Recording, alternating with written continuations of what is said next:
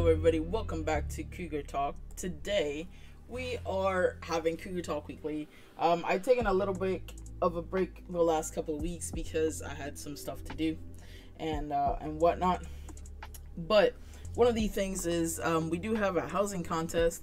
Make sure you guys get into that spring theme. First place is 500k, second place 300k, third place 200k. It's a snug pod, is going to be going until June 30th. So you guys have a whole month. I extended this because there's some events that are coming up and such.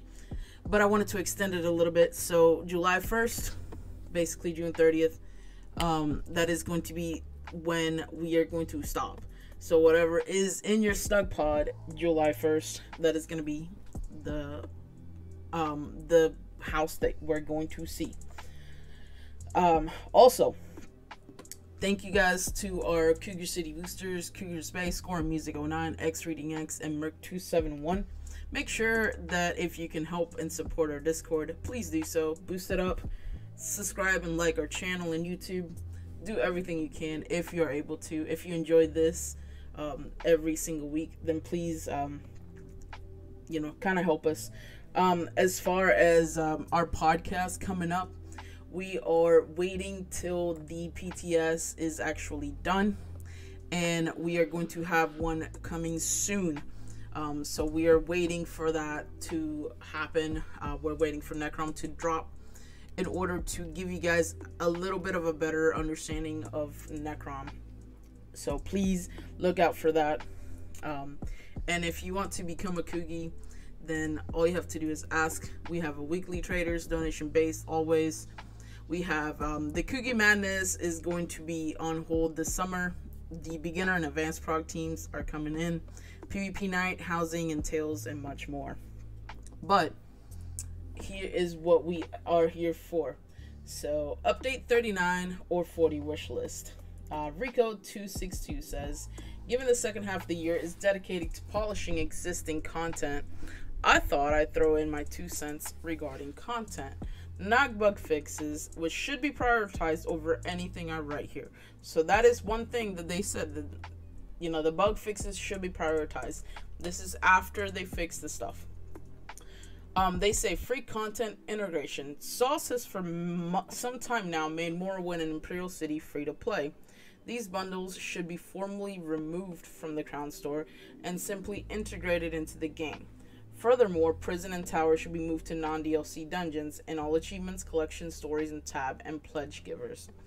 Update the plain meld story to include the IC story in the correct order.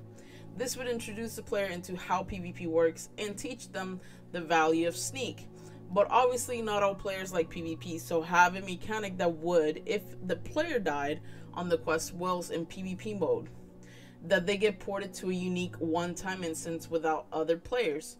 Not the whole IC map, just the specific area without other players to complete and move the story along. IC is a good story and probably doesn't have a whole of players playing it. This is actually a pretty cool thing. I do like this. I would have it to where if you're doing that storyline though, you can, there's like a little screen that pops up or whatnot that says, hey, would you like to turn on PvP mode or would you like to stay in PvE mode? If you say turn on PvP mode, then it is what it is. If you do PvE mode, then it could be like an invisible character doing stuff. Now, I mean, you could do the one-time instance, but I don't know how that coding is going to be. If it's just better to like just vanish the character altogether, or have it to where they're immune to anything from other players. I don't know. I'll do like the instance. So that might not be a bad idea. Then they say, I have the collector edition of both. I think it would be a nice gesture if Sauce upgrade anybody that bought them to collectors, and anybody with the collectors with some crates that are IC and Morrow theme, then pull them both from the store. I personally am unfazed about crates, but it's a double-edged sword of free content. It makes those that did not pay happy, and some that did pay have buyer's remorse. I got my money's well worth before it went free, though. I could envision somebody that bought these the day before they went free feeling buyer's remorse.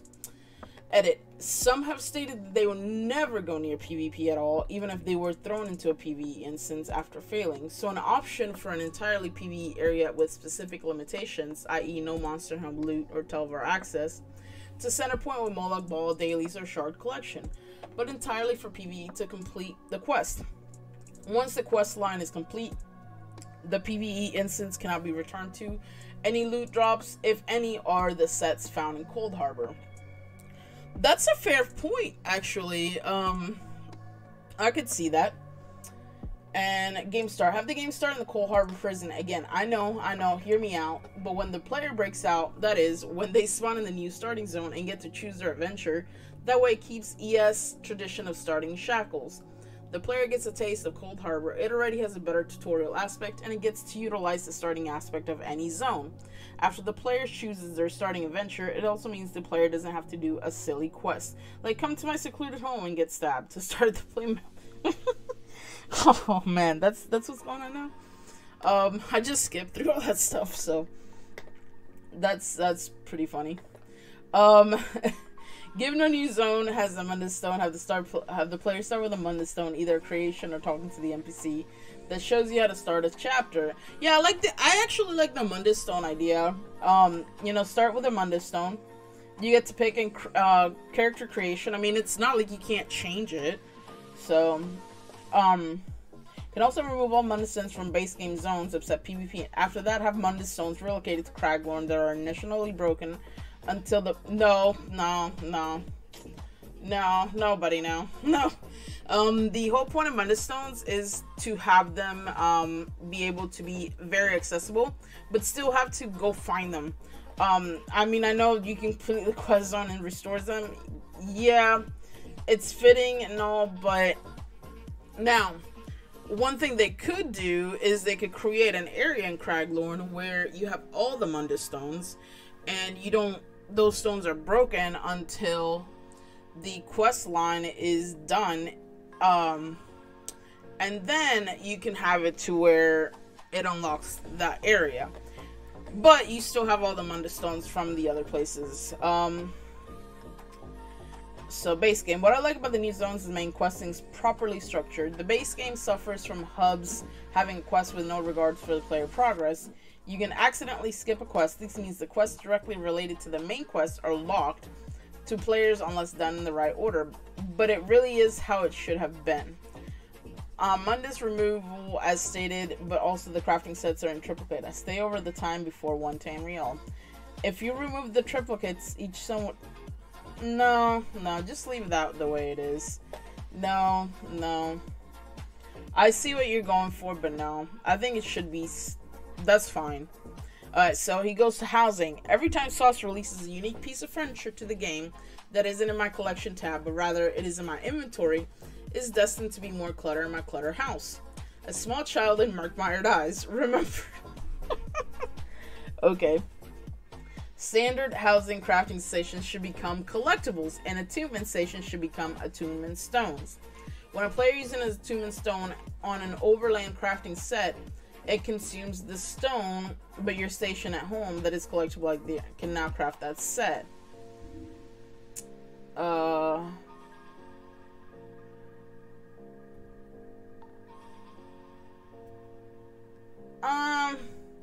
So what's the point of having an attunement? Like, no, I get it. All existing attunement stations should get nuked from orbit. No, but people paid money for those. Like, I think you can I think there should be a way we can decon furniture and antiquities too. I agree with that. And have it to where when you're deconning, you know, something, it has a chance to give you, you know, some of the items back. And antiquities decon it, like that should be a thing. Antiquities and treasure maps. 15 codex for a mythic. Why? You only need to find it once, and getting 25 trans means it's tenfold easier than grinding leads down for every character. I used to be excited when I got a lead or a treasure map, and now they're merely spam. When I get a lead, I have to check if I found it. Now there's so much spam, I don't both with it unless I pre-researched it and I'm actively looking for it. When I get a treasure map, it is often auto-destroyed because in many zones they're useless. What I would like to see is antiquities and treasure maps having more of a finality, but a repeatable antiquities daily for those that enjoy it, and to be used to level alts, and also give out furniture maps. For instance, treasure maps should always give an item you don't already have, therefore it is always of value. When you have collected all items from that region and have scryed all leads for that zone, treasure maps simply do not drop anymore for that zone because there is no treasure left until a new update brings more goodies. This means antiquities should rely more on collection than anything else in these. I mean, I get what you're saying, but people like doing treasure maps. Like Donut Raptor in our guild, he loves doing treasure maps. Like, that's his thing. There's people that really look at if they do this and they're like, well, what am I gonna do? Like, you removed a whole thing from the game. So, I mean, he says, this wouldn't even have to limit players that enjoy scrying or want to fill a house with the same. If the Antiquity Guild had a daily quest giver or two that gave a large bundle of furniture maps, then people can keep scrying in a meaningful way and use it to level alts. I mean, I understand what you're saying, but there's people that like to do this stuff. So, like, you're just hindering their abilities. So, I say no to that. Mage's Guild lost lore books. Sigic is enough of a grind and it's fine and gets you shards and Mage's book along the way. But when the game relies on too much tedium to justify player progression, it starts to wane. Some players love the fact that achievements are account-wide and some do not. I prefer it. So to keep both camps happy, if the Mage's Guild books were an account-wide collectible, again, hear me out, that when a character has collected them all and returned to Ivea, then the Mage's Guild there is restored and is now a bookshelf you can interact with. For the alts of an account with a fully collect, that's okay. Okay, I see. This is actually interesting. So, for the alts of the account, you can, when they finish, Shalador merely says he will send an apprentice to fetch them. You already did. This bookshelf allows the player to sync their achievements, lore books, motifs, recipes, companion status that interacts with it and confirms they want to. It will sync whatever they wish or do not wish to sync, save for things such as account-wide collections and crown purchases that are clearly already synced and not going anywhere. Mage's Guild XP replaced with a better, repeatable, not daily public dungeon quest that instructs players to complete a public dungeon and also kill. This is not a daily. You can pick up another straight away. It is tied to each public dungeon. You do not need to wait 24 hours in the same grinding XP doesn't have to wait 24 hours in killing Daedra. Cash in your Mage's Guild quest and grab another one. It will repeat until the player has no more. Okay, so they're asking for repeatable Mage's Guild quests. This is actually pretty awesome. I do like this. And I do like the bookshelf idea. I still think you have to go through the quest line to get the bookshelf with each character or pay the, you know, the whatever it is in crowns. That way it doesn't go too crazy with what's, you know, for the people that have already done this. So, and here's another thing. With every chapter that comes out, you know, every lore book and such, I don't know how that's gonna happen with the main quest, like with that bookshelf. Like, is Shalador gonna send, you know, people to retrieve that? It would make sense if you, once you collected the lore books for that whole, like, you know, zone, then Shalador, you could have it to where you go visit Ivea again and say, hey, Shalador, like, I've come back with more lore books. Go fetch them. So,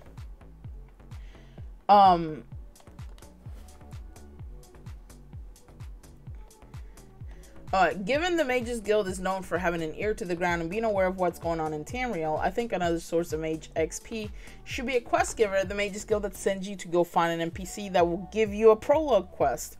That way Sauce doesn't have to litter every capital with new NPCs and have Stuga chase you down the street. That's true. Holy shit. This way, Mages Guild XP farm actually gets player mages XP and skill points, and it's actually a worthwhile thing to do. Updated. Some other things to add, and I was reminded of another surveys by Bloody Stigmata.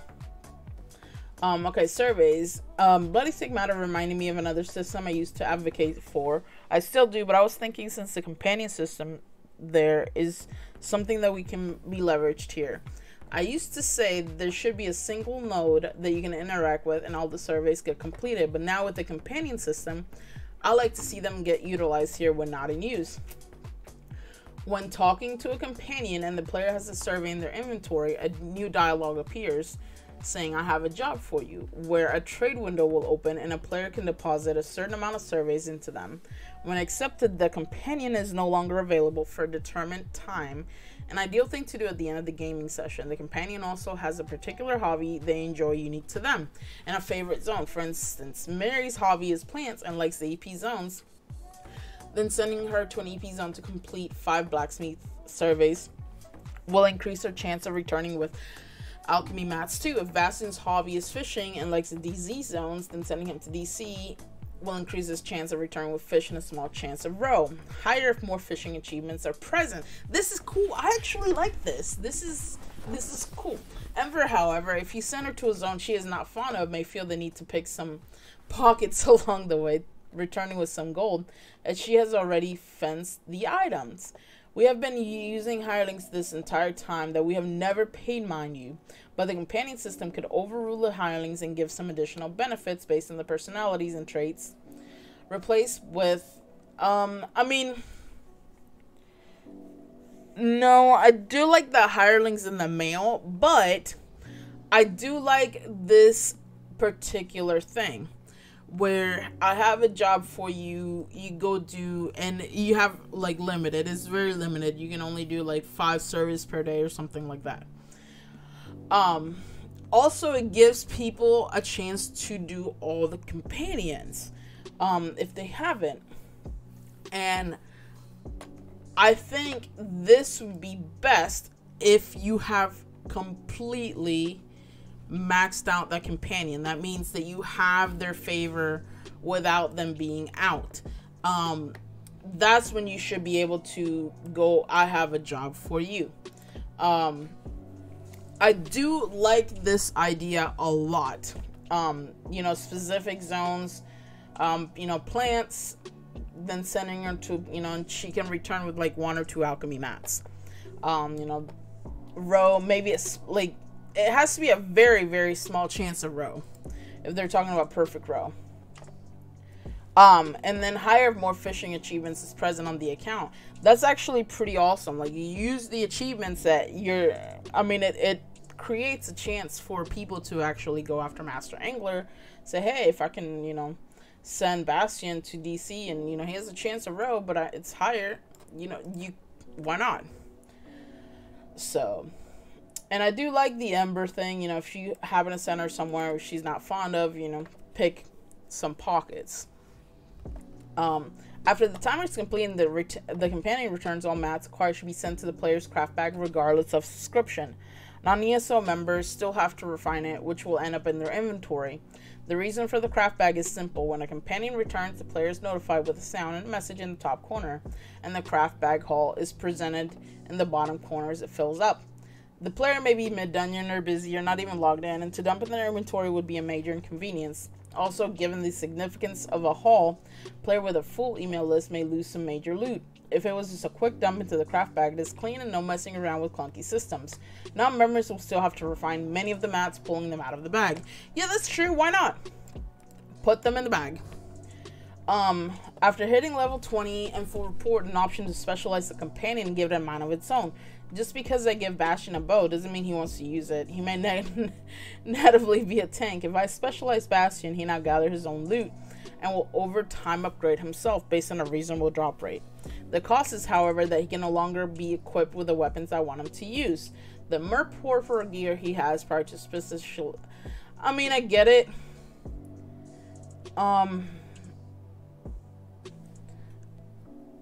It could work. I think this is years in the progress, though.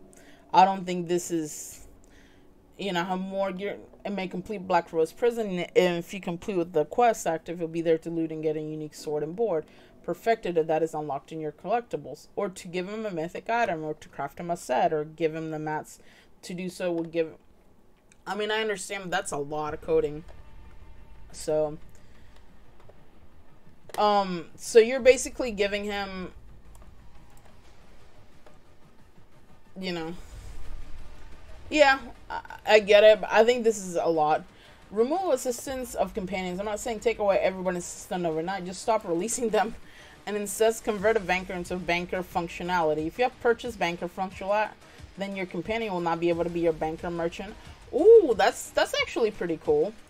But the problem is you cannot have companions out for, like, if you're in a full group.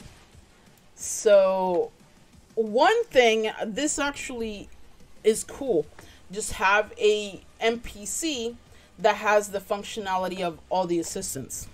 So that could be a thing.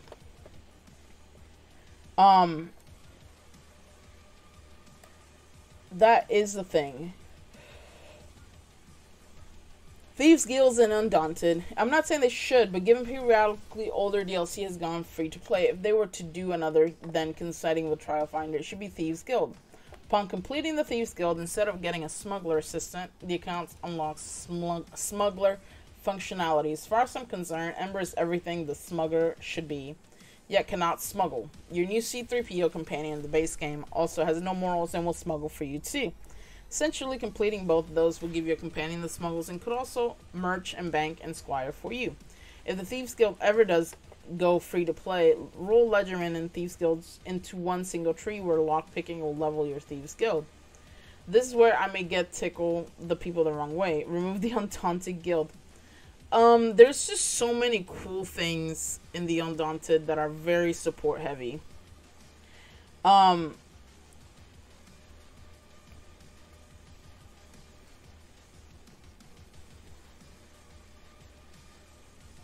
Yeah.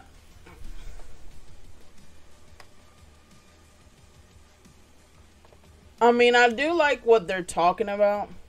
And place men wounds in the Sijic. It might be putting a common heal skill behind a paywall, but the Sijic, yeah, should probably, if I'm being honest, that's the other thing. The Undaunted is all over the place. Are they vampires, spider worshippers? I mean, they're kind of everything.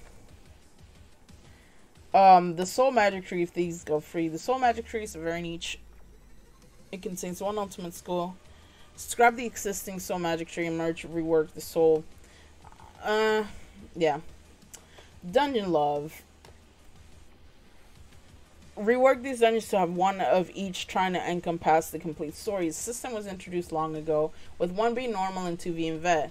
It is very repetitive. If they were merged into one, then some monster masks will get removed and there will be a skill point issue. If it would require some creativity above to the main.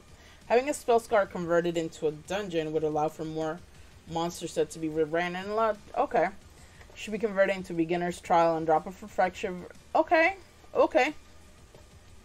Should not be amazing tier, but to exist should show newer player setups. Okay. Okay. So they're talking about reworking the base dungeons to standard DLC dungeons, and where the story, you know, and okay. Okay.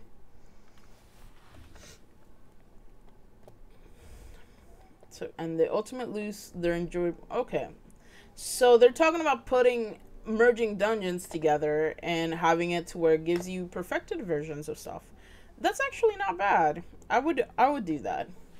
All dungeons should have their story told on rails with no direct interaction. The other thing can be utilized by having new standard DLC dungeons or NPC quest givers, off-tank, normal trials, and companions. I do not advocate for this in veteran content, but a simple math check on this makes me wonder how random Trial Finder would work when a trial may require 2 tanks. Will all trials seek out 2 tanks? Will the game tell you who the main tank is and the off tank is? How will our complete random pug group manage who goes through the gate and who takes the high road in Hell Raw? Solution: have an ex-tank companion that has joined the Fighters Guild be off tank in normal trials. This becomes a test of healer, as the companion will do less demanding tasks but require healing. The companion also could give you a speech to notify the separate groups of their roles and also provide a brief tutorial on what is ahead. Oh, okay. So the companion says storm the gate, then the quest marker will appear at the gate and you will have an invisible wall blocking you from going up in the companion. The companion will randomly select a healer and 5 DPS. This is actually pretty cool. Yes, that is cool. They should do that in Hell Raw, actually. The companion will adequately, with enough heals, do his job upstairs, but suffer an injury and no proceed with you to the final boss.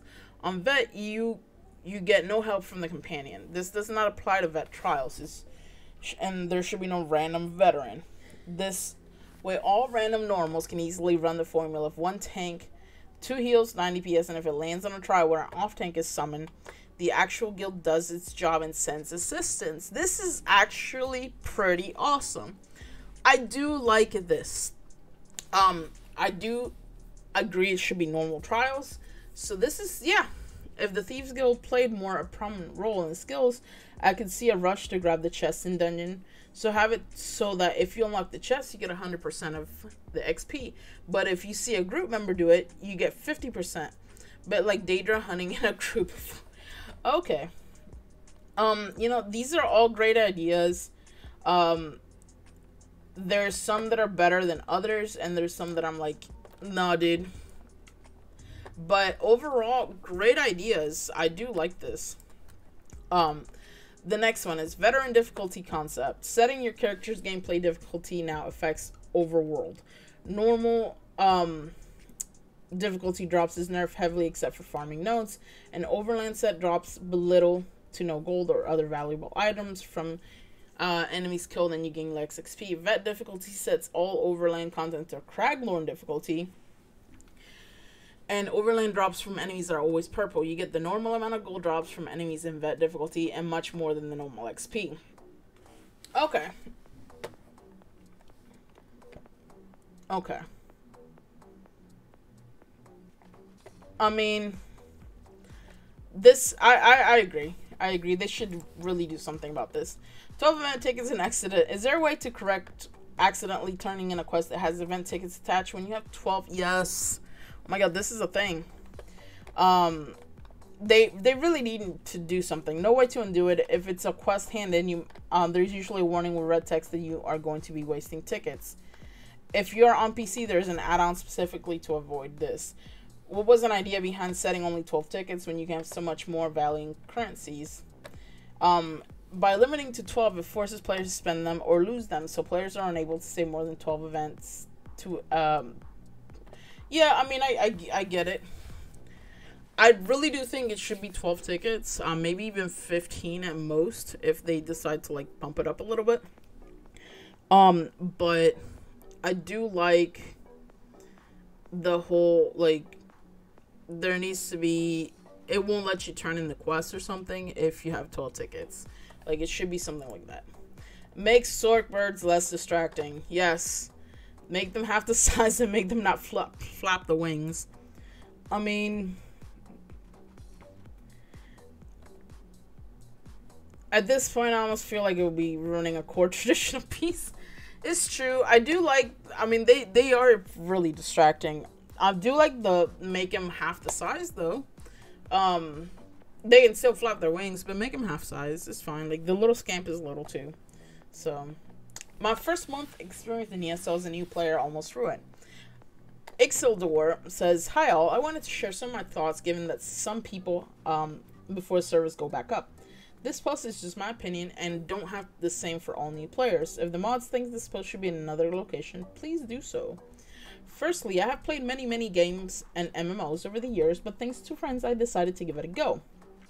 I really enjoyed my first month. Game is full of content, storylines that is amazing how much time can be put into the game.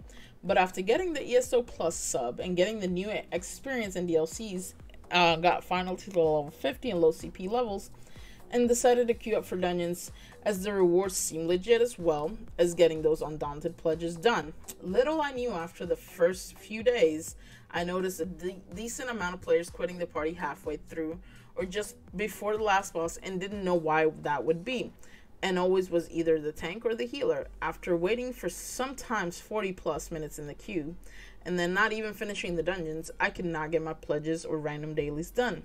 As I have little over an hour of gaming a day, this completely threw me off of the game and just continued to focus on questing and doing solo content around the map. So I have a question for you out there. How many of you have had this issue where you have limited time to enjoy the game and try to do daily group content, but the rewards and experience are ruins for the actions of some? One of the affected players even mentioned that this is commonly done by highly CP geared players that want to rush the dungeon and then quit if not done fast enough because they only get 15-minute cooldown to wait for another. Do you think the game devs should punish this behavior of those players and make it at least a full day cooldown for dungeons with all their characters? Why not? Why get into group content if you're not willing to play as a team? Why not going solo if they are so confident? At the moment, no one is having an issue where veteran players rush through only for the rewards, meaning the MMO part of the game needs quite some work from Sauce. But I do not know if they ever will do this. As far as I know, Sauce has never really addressed the issues players experience in normal dungeons. But don't let that stop you from playing or having fun. Try to find a guild. Yeah, that's what I would suggest. Like, try to find a guild. There's plenty of guilds out there that are for, just playing. There's people in each guild that will play with you. You just have to ask. I've had people say, like, looking for such and such for this, looking for such and such for this, and I jump in, So there's others that are out there. Pause timers while at home. Oftentimes I feel like working on my house or crafting there, but feel pressure to leave simply because I have an experience buff or meal buff slowly ticking. Can buffs be paused? I do like the buffs being paused. The experience buff, I agree. The meal buff, not so much. I can't be the only one who has gazelles of food, not just daily reward chicken. I really do think the XP should be paused, but yeah, I do agree. All the other buffs, get them, but XP buffs, absolutely. I do like the whole idea of pausing them if you are at a home. How do low price items sell in just a few seconds? I was quickly putting a lot of items up for sale at our guild trader and wasn't paying attention. I missed the last 0 on 2 stacks of crafting mats. I realized a few seconds later, but before I could remove them, they were sold. It was almost immediately. How is this possible? I mean, somebody was there. That's all I can say. Somebody was looking at your stuff at the right time. Pay attention. That's all I can say. Pay attention. What if we could give the beggars coin and it would be nice since they're always asking for money and we can't respond with generosity? Then have them walk away to spend it on something. Tie a buff to it to give more the better and the longer the buff. Needed gold sink. Yeah, why not? Why not? Let's give some beggars some stuff. The misery of Antiquities leads. My challenge over the last year has been to complete the Antiquities Codex. I started with 1,500 to find and I have 77 left to go. And the majority of these I can't see I will achieve anytime in the future, if ever. With that in mind, here's my list of the worst of the bunch in Xbox EU. Lost count number of runs I've done in Moonlit Coast, but I've opened in excess of 500 containers. Good Jesus. Death Dealer's Feet. Dragon Star Arena final reward. So many runs, so much time, so little fun, and still no lead. I hear you, darling. I hear you. Dude, that thing was a pain in the ass. So, Chain of the Vampire. Hairstorms. Great when it's an event. Absolutely useless when it's not. Oh my god, I know. I just wish there was a better reward that would give people, like just jumping up to do it. Or have it to where the Hero Storms would, the difficulty is set to, how many players are hitting it. We've talked about this in the past. Meteoritic Beads, Mage's Guild. lead. Only available once per day per tune with an average of 70 to get to the lead. Good lord. RuneScribe Brazers, end boss of Chipwright regrets 25 runs, no lead. Jeez. This person is really bad RNG. Twitching Eyeball, Gravelight, Sentry bosses, Imperials. 45 runs? What? Jesus.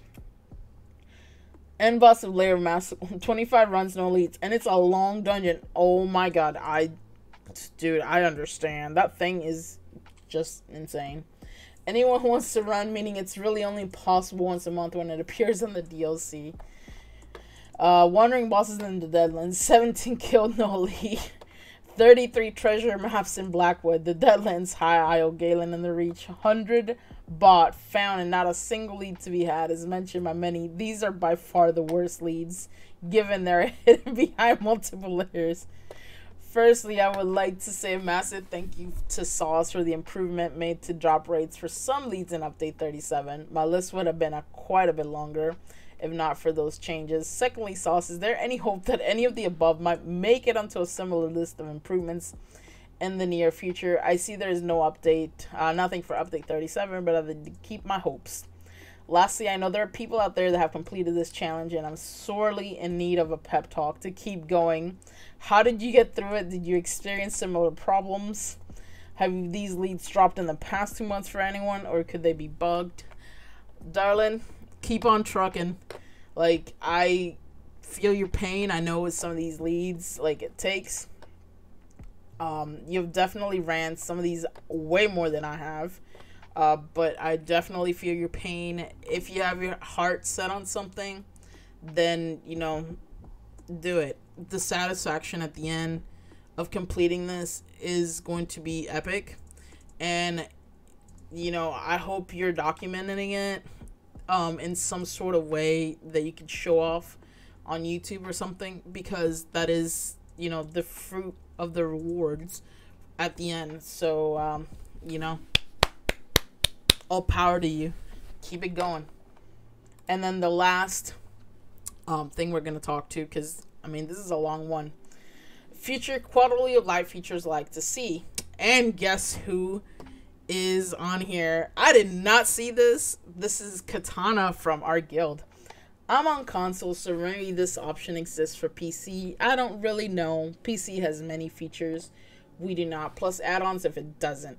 When I grab the daily crafting rids and head my tune over to the stables to get the writing lessons, the details of the crafting rids scroll from top to the bottom of the screen, so I can't see where I'm writing. My tunes are in Riften and the stables are a ways off. The scrolling lasts the whole time to the stables and back, even with the crafting building as well. I loved an option in the UI to turn that off. I get the details in the upper right hand corner anyway. This is redundant and highly irritating. I know what you're talking about. Yeah, it is kind of irritating.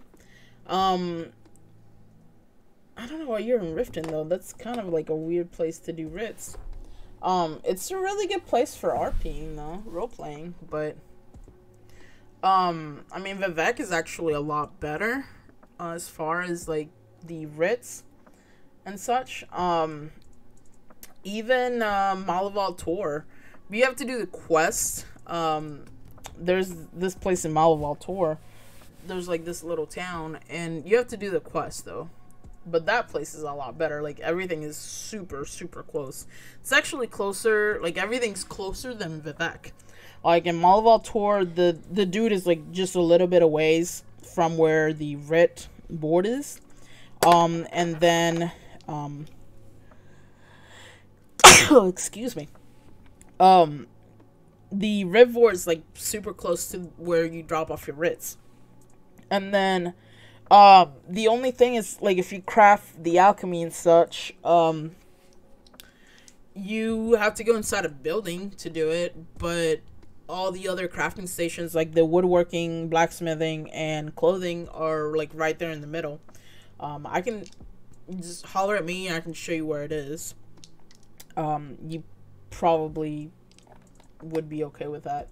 But, yeah, thank you guys for everything. Also, the the mat raffle is basically is almost done. So the mat raffle is almost done. It ends May 12th. So tomorrow, this is going to go in. You have the whole day of May 12th to put in stuff, but as soon as it hits midnight on May 12th, so May 13th, we are done with it.